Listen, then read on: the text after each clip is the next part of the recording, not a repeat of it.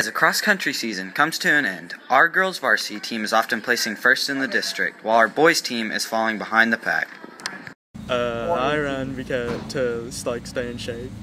Last year, we lost majority of our girls' and guys' varsity team to graduating seniors, which was bad news for the next year's team.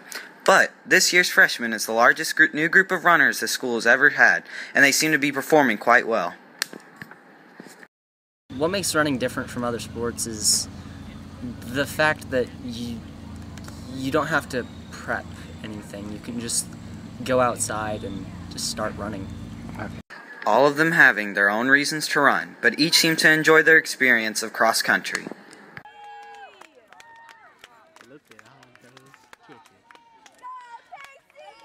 What makes running different from other sports is that you don't really have to have like a skill set. You can just, anybody can be a runner. Upcoming years seem very bright since we already have 2 freshmen in the top 10 guys and 4 in the top 10 girls team. I think we're going to have a really good team because our coaches are so good and we don't have any seniors on our team this year. I think the team's already pretty strong this year too.